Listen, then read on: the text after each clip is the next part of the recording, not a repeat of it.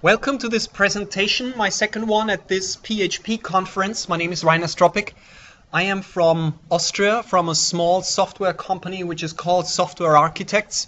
We develop standard software in the area of time tracking ourselves, and the topic that I'm going to talk in the next 45 minutes or so, OData, is in my professional life very, very, very important.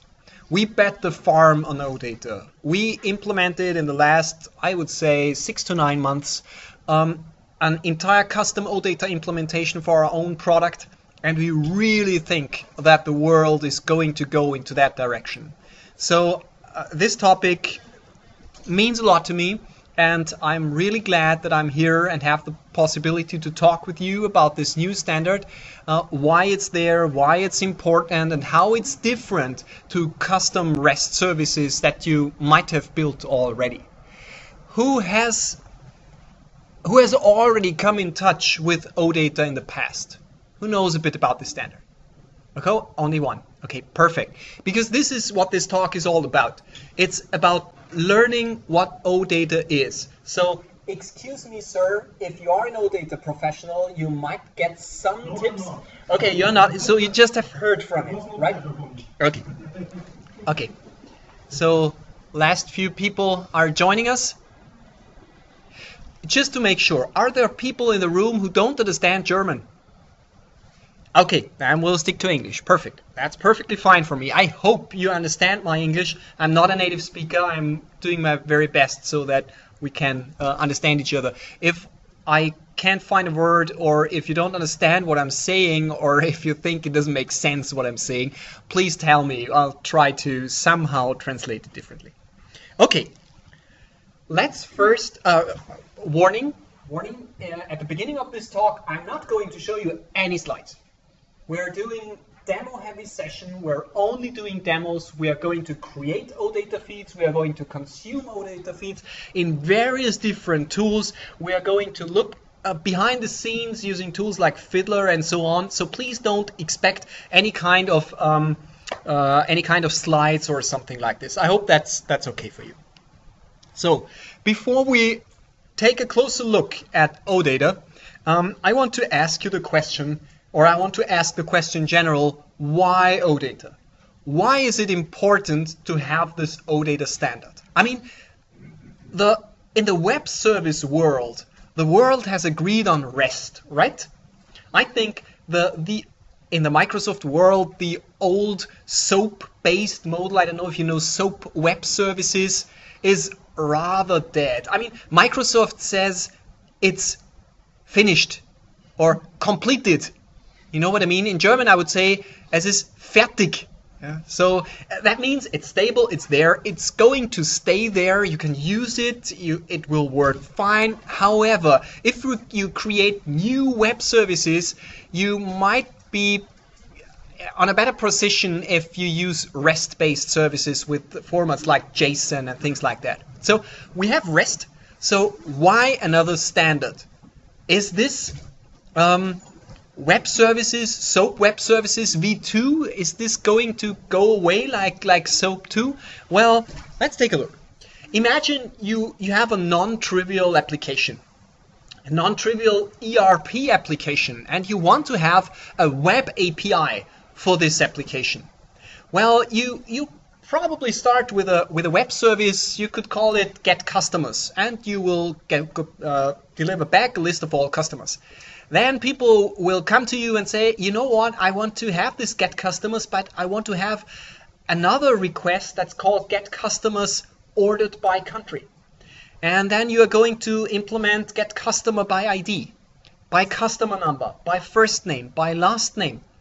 And you will end up having dozens, if not hundreds, of different web services. And then it goes on. You do the same for product, you do the same for order, and so on. You're going to have rather complex and a lot of web services. Only for querying. You will have the same for insert, the same for update, like store customer and things like that. And one advantage of OData is that it takes the idea of SQL, of a query language, to the web. Let's start with this idea. Just to remind you, If I take Microsoft SQL Server Management Studio, anyone in the room who hasn't seen or worked with SQL Server at all? Okay, you probably use something like Oracle or DB2 or something like this? Yeah? MySQL, it's fine. It's a relational database. Most in the room know SQL Server. If you don't know it, well, this is the IDE of Microsoft SQL Server. And if I take a SQL Server that is installed on my local machine, I click Connect, and yeah, I see a list of databases. Looks good. Well, that works fine if the SQL Server is in my local area network. Does anyone know the protocol that is used here? The protocol that a client uses to access SQL Server? No, ODBC is the API, but not the protocol. The protocol is called TDS, Tabular Data Stream. It's rather old. It has been created decades ago. It's well documented, and there is not only one client for it. This protocol is the workhorse of SQL Server for decades. So what's wrong with it? Well, it turns out that it works perfectly based on reliable network connections. So if you have the SQL Server on your local machine, if you have it connected via a local area network that is rather stable and fast, everything is fine. But imagine a world where you want to access a database that is not in your local area network, that is in a cloud data center, for instance. Let's try this. I love the cloud. We run our entire infrastructure in the Microsoft Azure cloud, and in this case, I created a small database here. I called it IPC 2014_DB. And this database runs, it's a database cluster consisting of 3 nodes, and there is a backup cluster in Amsterdam. This one is in Dublin. And I want to access this database using Management Studio. Well, let's try that. Connect database engine. Let's select a server. It happens that I know which server that is. Click on it. And you see, here I have my databases. Here I have my database. I can take a look at the tables. And if I want, I can run a query. And I can say select star from IPC 2014.events and hit F5, and I get the result. It happens that this table is empty.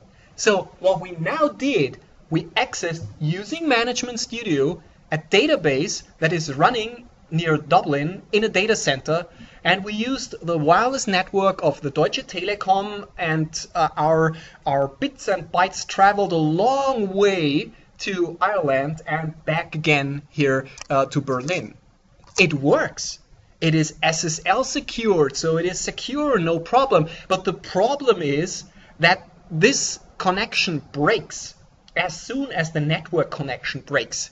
And the internet isn't reliable. The network connection that I have here from Berlin to Dublin is long.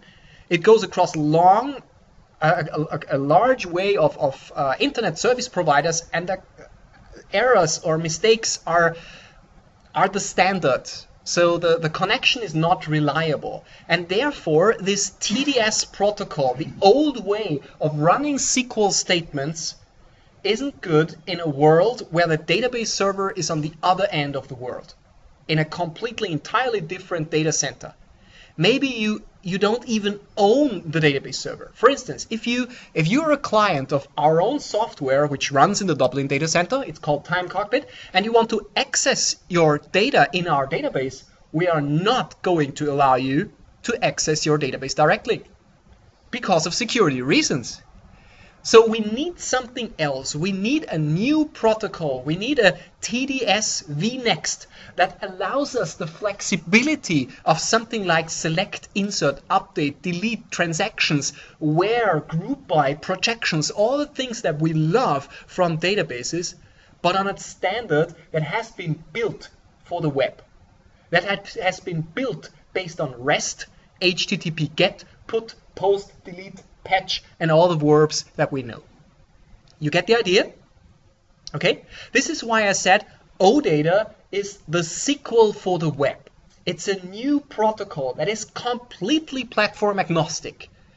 It uses HTTP, it uses JSON, it uses XML. So there is absolutely no tying to the underlying platform that you use. Do you want to build a client for an iPhone? It works. Do you want to build a client based on Android? No problem. Do you want to build a client based on, I don't know, Windows, Mac OS, Linux? As long as the client can talk HTTP and understand JSON, the client is able to speak with our database immediately. So we don't need the complex protocol of TDS. That's the idea, the basic idea of OData. Okay? This OData thing is really a standard. The OData protocol, we can take a look at the documentation here. Here you see the documentation. The documentation, let me quickly go to OData v4, that's the current standard. And here you see, let's zoom in a bit, Oasis standard. I think since a month or two, something like this, the OData standard has been standardized by Oasis. So it's no longer a project initiated by Microsoft, owned by Microsoft, and somehow IP protected by Microsoft. No, it's a platform agnostic standard that now the entire industry can hopefully agree on. And this standard is getting more and more and more important. All new Microsoft APIs, web-based APIs that come out are based on OData. Office 365, the new Office 365 APIs, all of them are OData. Azure Active Directory, OData. Table storage, OData. Mobile services, OData. All these APIs are based on this OData standards. But not only Microsoft. Check out Amazon and search for SAP and OData. You will see that SAP and the SAP development tools, they rely heavily on this OData standard. So with OData you can access, read and write, depending on your permission, your SAP system. SharePoint, for instance. Do you want to get data out of a SharePoint list? What do you think? Which protocol is SharePoint using? OData. So what I want to say here is that this is not something esoteric that will come in 10 years or so. OData is there. And the big ones are relying heavily on this new standard. So let's check out what this OData can do for us. And the first thing that I want to show you is a read-only OData provider running in the cloud. It's a great way of playing with OData and learning OData. And this provider is called, if you know the Northwind, if you know the sample databases of SQL Server, you probably know the Northwind database. The Northwind database is a very simple database with only a few tables, things like customers and employees and orders and so on. And what I did here, I will zoom in a bit, is I used a plain vanilla web browser and I activated my OData service with the URI. And the OData service, and that's the first big difference to classical plain REST calls. The OData service is capable of giving me metadata. It shows me which tables are accessible for me. In this case, I access this feed anonymously, so there is no user password. Someone has placed this OData feed read-only for anonymous use in the internet, just to get used to it, just to play with it. Of course, you can limit the tables or entities, how it's called here. You can limit it based on user password. You can use OAuth to protect OData. You can use basic authentication. You can use a JavaScript web token or things like that, a JWT token, whatever you want to do. It works anonymously and it works authenticated. In our case, it's read-only and therefore it's open. And this is the first very important takeaway. OData comes with metadata out of the box. It's the same as if I work in this database, classical SQL world, I could say select star from information schema.tables. If I run it, I get a list of tables in my database. And this is the same in OData. You know what metadata makes so important? Metadata enables people to write generic clients. Someone can write a generic report generator that works on any OData feed.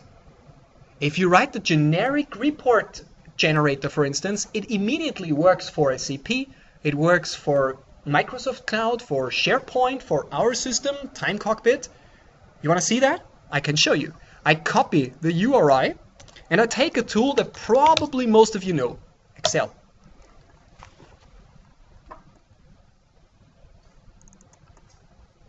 I use a menu item here, external data, other sources, OData data feed. This works beginning in OData in Excel 2010, so it's already quite old. I copy the URI. I don't need any passwords here. Click on continue. And what this thing does, it gets to this OData feed and takes a list of tables, you see what I mean? And allows me to select the table that I'm interested in. That's the power of metadata. Excel does not know about the Northwind database or this OData service. Metadata enables it to query for what's available. If you write classical REST services and you want to build a generic client, it's very hard. You have to read the documentation to know which requests are possible. You have to read, as a human, you have to read the documentation, understand it, and hard code the names of the URIs or things like that. OData gives you metadata. But metadata in OData goes much further. What we can do is we can ask for advanced metadata by using the $metadata parameter here. I'm going to fire this query. And what we now get is not only the name of the table, it's called category here, but we also get a list of all properties, so fields. We get the data types, entity data model is EDM. The data types, we get information if it's nullable. We see if that's a primary key. We see so-called annotations. So the OData model is not fixed. If you have additional metadata that you want to publish, you can annotate the model. The generic clients will probably not care about these annotations, but your client might understand this annotation and behave differently. And of course, we can take a look. You see customer demographics, and here we see our customer table. The primary key is the customer ID. You see that? It's a string, it's not nullable, it's Unicode, and so on. You get the idea? So what Excel in our case can do, we can say, hey, give me a list of customers. Continue. Finish this wizard here. Yep. Hit OK. And that's it. We have a list of all our customers from this Northwind database here in Excel. Generic client. You want to see a different generic client? Who knows LinkPad? No one? One guy here knows LinkPad. LinkPad is a tool where you can write C# or VB and use it to query some kind of data sources. You can, on the left-hand side, you can add connections, and it supports, for instance, things like a link to SQL, so SQL Server, Entity Framework, there are drivers for MySQL too, and so on, but it also supports, here you see, OData. And what I've done is I have added here my Northwind service, and in this case, I see a list of querying for metadata tables. Now let's create a query. Let's create a query based on this service. And in this case, I'm not using a browser, but I'm using C# to query OData. From C in customers, select C. Hit run. And the system now goes to the internet, translates my query here into an HTTP GET request, gets the customer data, and presents the customer data in a nice little grid. This thing works with SAP, it works with Azure, it works with SharePoint, it works with any OData feed that you like. Okay? So, important takeaway on this point, metadata. Metadata is key, and if you want to know the details, then take a look at the OData documentation.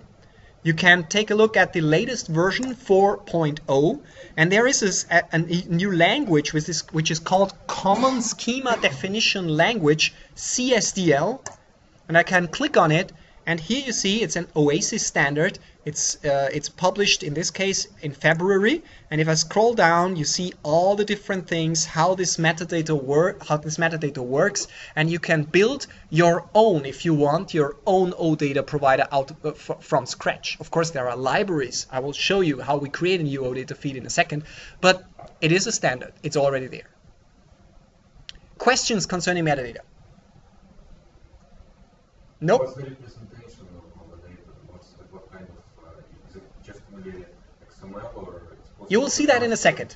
You will see that in a second. We are going to take a look at the data in a second. The metadata, you saw the metadata here. The metadata language is XML. But this is not the data itself. It's the metadata. Okay? We are going to talk about data in a second. Any other questions? Why is it more reliable Then what? than Then the TDS. Okay, great question. Great question. Why is it more reliable? If you use, for instance, TDS with SQL Server, then an IP-based connection is established, and if something happens in this connection, the entire connection is broken. You have to reconnect. OData relies on REST, which relies on HTTP. That means it's not a connection-based protocol, it's a package-based protocol. So whenever you want to do something with a database, you send a new, we say, stateless request to the server, and you get something back. If then something bad happens, and for a few milliseconds the connection breaks, we don't care if we don't send the package during that time frame, and that's rather common, because you take a query and then you do something with the data for seconds, maybe minutes, maybe hours. So it's not connection based anymore, it's package based. And the second thing is, if you work for larger companies, try to connect to a SQL server that's outside of your firewall. You are probably going to be blocked, because port 1433, which is the standard port that, for instance, Microsoft SQL Server uses, is in most cases blocked, because firewalls can't inspect the traffic. This stuff here is based on HTTP and HTTPS, the standard protocol. So it works across proxies, it works across routers, and it works across firewalls. So this is the answer to your question.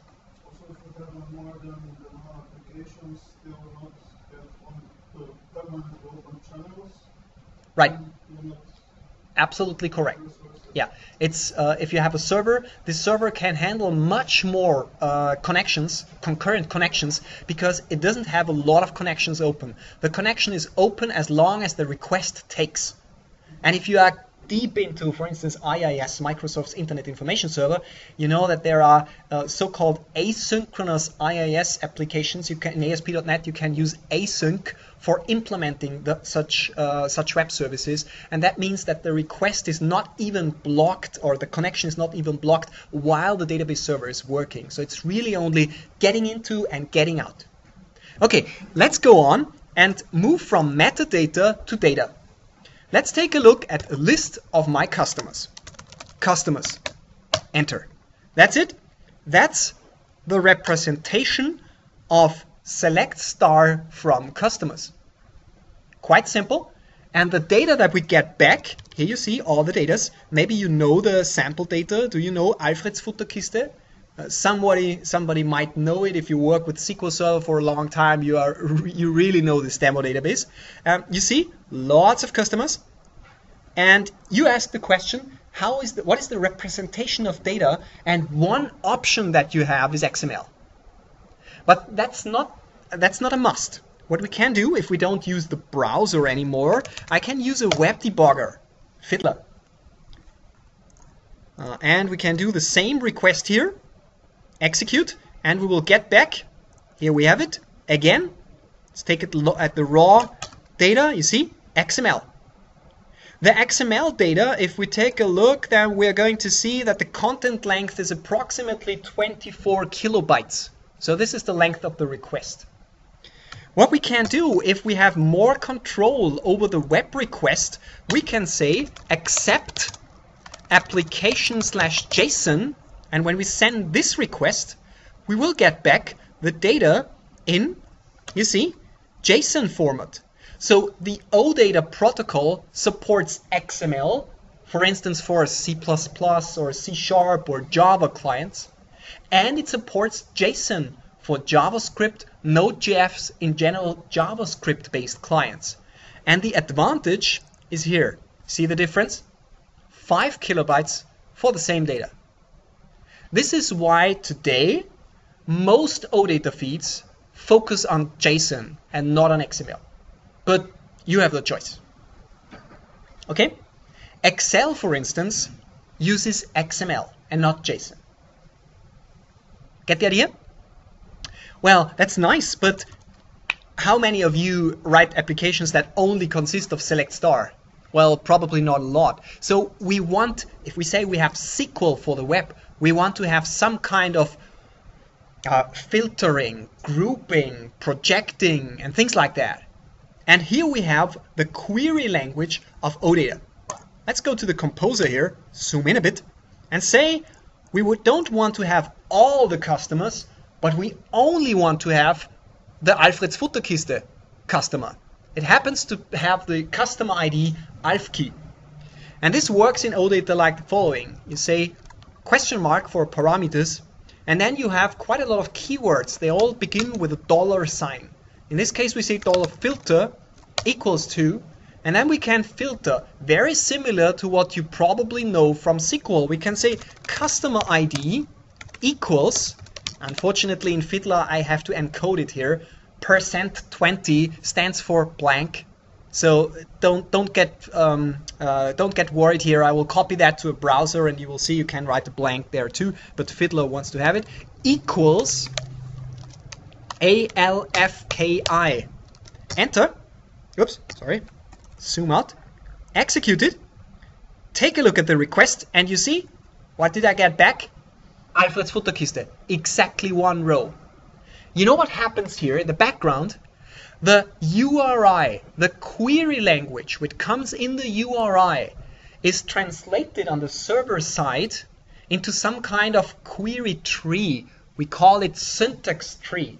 And this syntax tree is then translated into SQL, and the querying, the filtering, is not done in the application server. It really goes down to the database. So the database is really using a select star from customers where customer ID equals alfkey. So it's using, for instance, things like indexes. It's using grouping on the servers, aggregating on the server, and all this stuff. So we really have our own query language, but it is not SQL anymore. In fact, it is this URI-based query language. Do you want to know what this URI-based query language can do for you? Well, again, I refer to the documentation. You see, the URI conventions, can take a look. And I will not go into the details. I have so much more to tell you, but just that you see, I'll zoom in a little bit.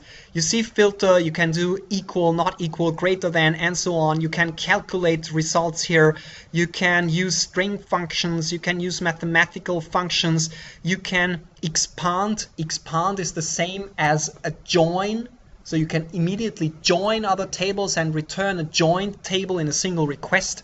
You can project by using the select clause. I'm only interested in these two result columns, not all of them. You can use top and skip for paging. So you can say, give me only the customers starting with customer 100 and the next 10. Imagine a browser, a website where you want to page through the results. You can use server-side paging with this $top and $skip. You can count the result, you can format the result, and many, many more things. On a meta level, what do I want to tell you here? We have a new query language here. It's really a query language, but it's not the good old friend SQL.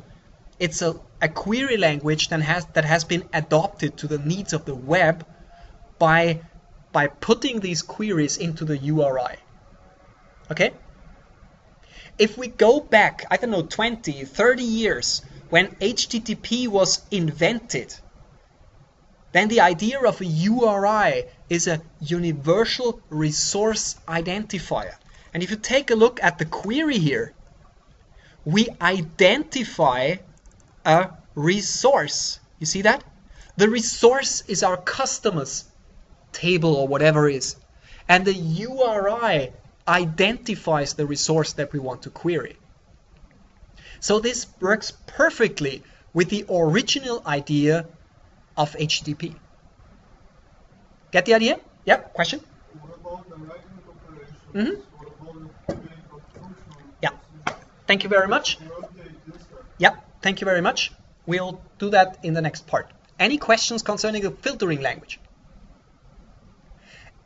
If you write applications that target OData, you're probably going to write a lot of query applications. You want to get data out of SharePoint, you want to get data out of SAP, you want to get data out of Azure. So the query language is a really important part, but we are going to implement our custom OData service in a second, and then we'll do insert, update, delete, whatever you want to see. You have another question here. As an example of this thing that this is some kind of new SQL language, right? Oh, not SQL, a query language. Query language, let's say. So what is example? I'm using Oracle, Yep. and I'm using MySQL, Yep. and then I'm using my, as example, Microsoft SQL. Yep. So it means how it will, let's say, interact this query language with Yep. custom, let's say, Again, functions. I ask you for a few more minutes of patience. You are going to see that in a second. Okay? Here is another question. How complicated is it to restrict the list of possible filters to the ones want to allow? It depends on the server-side. You know what? Let's go to the next example. I think you want to see more, okay? You have enough from this Northwind database. You want to create your own OData provider. And it happens for me that I am a .NET developer. So I have to use .NET. I wrote that in the abstract, so please don't be angry with me. It's the only thing what I can use for writing applications. Yep, one more question. If you want to change the database or an Oracle or something, Yep. so this will stay untouched. The syntax will be the same for the other database. That's correct. That's correct. The query language and the entire OData standard is not tied to any kind of database. It's like SQL. Well, you know that SQL in its basic form is quite standardized. But if you want to go to the last bit of performance, for instance, you might need to use some database vendor specific extensions. And that's the same with OData. OData supports so-called functions. And a function is the same as, for instance, a stored procedure. If you call an OData function, you call it with a name, you give it a few parameter, and in the backend, you can do whatever you want to do.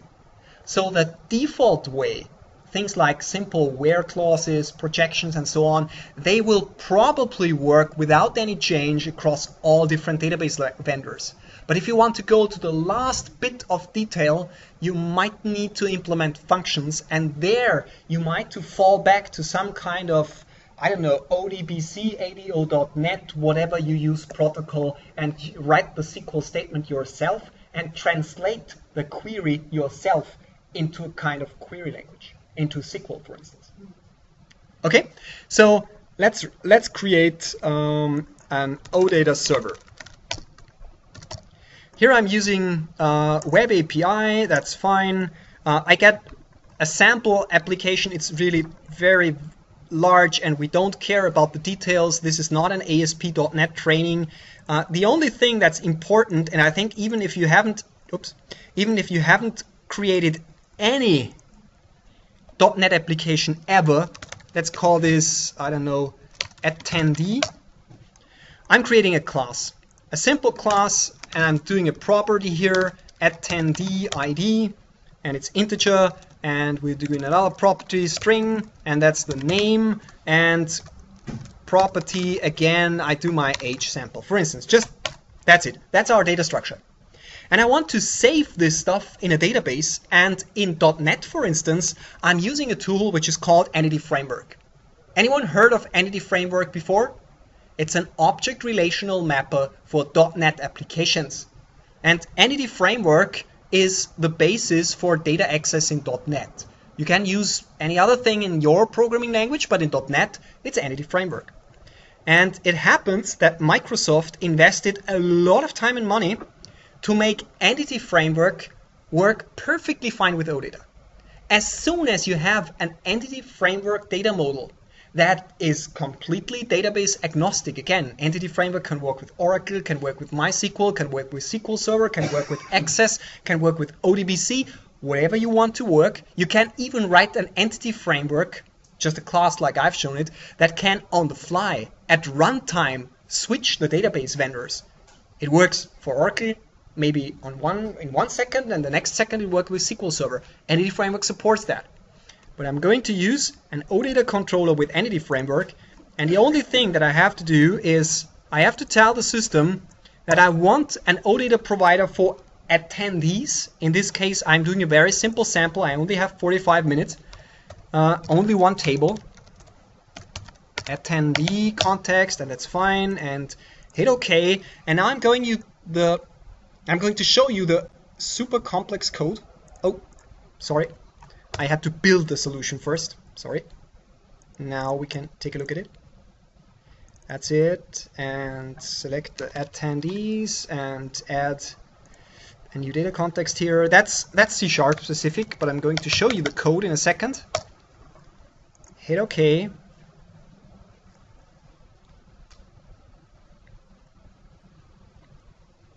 Come on, here we are. That's the entire code. It says, get attendees, give me an OData endpoint to query all my attendees. It says, put, give me an OData endpoint that allows me to update an attendee based on its key. That's all you need to know here. The post, insert an attendee, you see, just 3 lines of code. The patch, update the attendee, but do not update all columns, but only selected columns. And finally, delete an attendee based on its key. I made the attendee ID integer, and that's why the key is integer here. That's all the code that we need to run this sample. Just a few more things to set up. I'm going to show you that. We have to tell the system which URI we want to use, and that's it. We tell the system that we want to enable querying the attendees table in the URI OData. So if I run this, and I say /attendees, sorry, it will not work, but we need the OData here. This OData corresponds to this OData, this OData here. Hit enter, I will see, and give it a second, empty result. This is already backed by a database. So this did already do a query to my local SQL server. That is what Visual Studio does out of the box. It takes the local SQL server. So now let's do an insert. I promised you are going to see an insert here. Well, let's do that. Here we have the URI. Oops, sorry. We have the URI. I copy it into Fiddler. I change from get to post. I tell the system that I'm going to use JSON, and here in the body I have to write the JSON. Of course, typically you don't write the JSON by hand, but you create some kind of HTML client or JavaScript client or C# client or PHP client or whatever you want to do. In our case, I'm going to show you the details here. We are going to implement attendee2 with the name, I don't know, Max Muster, and the age 15. Note, I'm using the post here, execute, and you see we got back HTTP 201, and that's for the HTTP experts in the room, created. If I go back to the browser, hit refresh, we just did an insert in the database via HTTP and OData. You want to delete it again? No problem. Delete /1 We don't have a body because we want to delete something. Execute it. Refresh it. Oops. Oh, sorry. No, attendee 1. I think I have to write it something like this. And there it is. Delete via OData. So with post, put, patch, delete, and things like that, you can write to the underlying database. Let me show you some examples that are out there in the wild, because this is just a sample database. Who uses that in reality? For instance, Windows Azure. If you run an Active Directory with Office 365, just because I'm curious, who uses Office 365? Exchange in the cloud, SharePoint in the cloud? Nobody. Okay, then this demo will not impress you very much.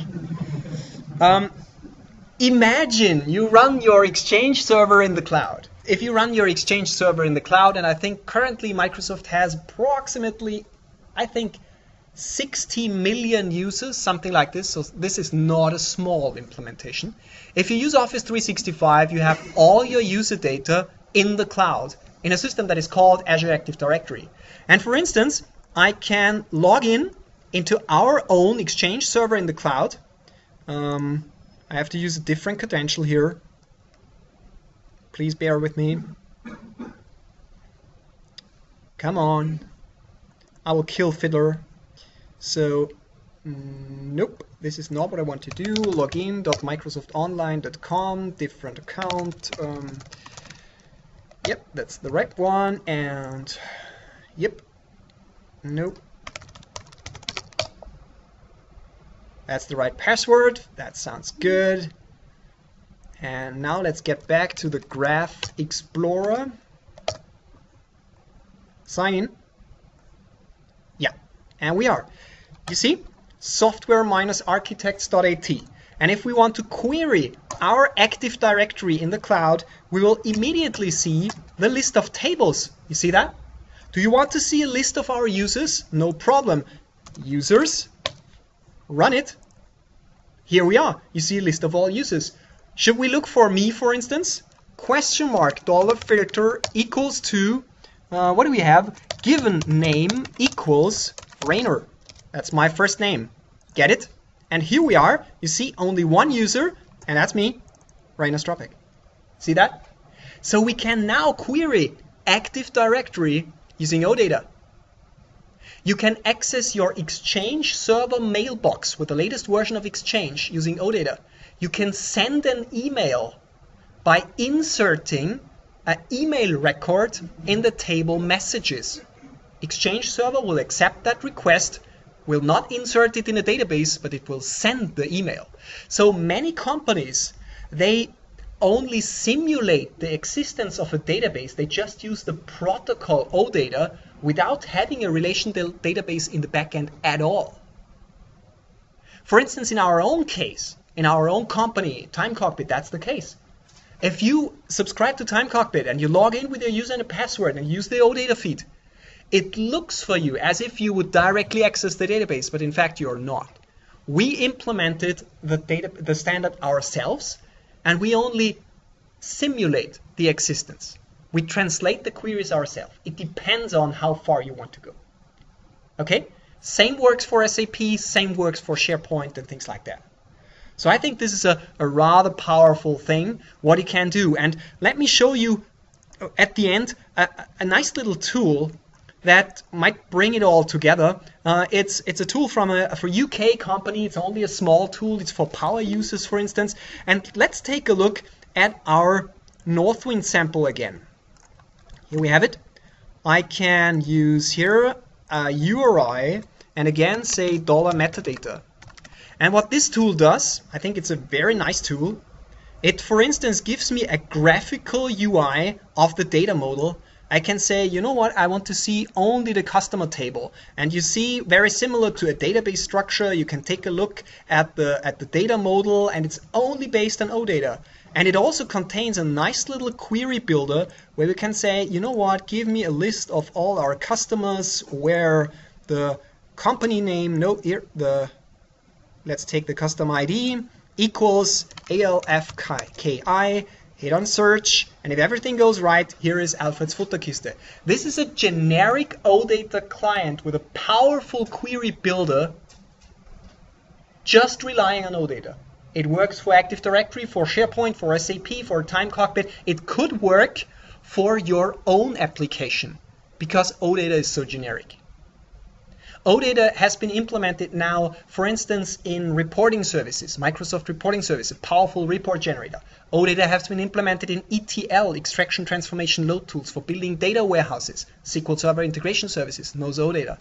OData is the heart of Power BI, where you can build impressive reports with maps, for instance, Power View, where you can visualize Europe and put your geographical data on a map, for instance. All this stuff works based on OData. Okay?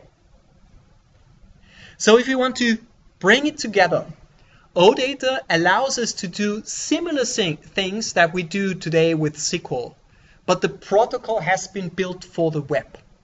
It is platform agnostic. It is a supplier, a provider independent standard, an OASIS standard, and it's easy to implement. In the .NET world, in the JavaScript world, if you work only in PHP, please use Google Bing or your favorite search engine and look whether the community has already done something in the area of OData and PHP. Unfortunately, I'm not a PHP guy, so I can't answer you questions to this topic. I hope that everyone got an idea what this OData is. If it's not the right thing for you, well, then you know now that you don't have to spend time taking a look at OData. But I think it could be relevant for one or two of you, maybe in the future, if you want to build your own provider or if you just want to consume providers like SharePoint, SAP, Azure, or whatever you have. I think this was the last talk of this conference. Is this right? I want to thank you very much for coming, visiting my session. Please fill out the evaluation forms. It's really, really important for us because we spent time preparing, so we want to know if you liked it. And if you have any further questions, please ask them. I only have approximately 5 minutes because my taxi is already waiting. I'm going to fly home today in the evening. But I wish you a very nice evening here in Berlin. Safe trip home. Thank you very much for coming.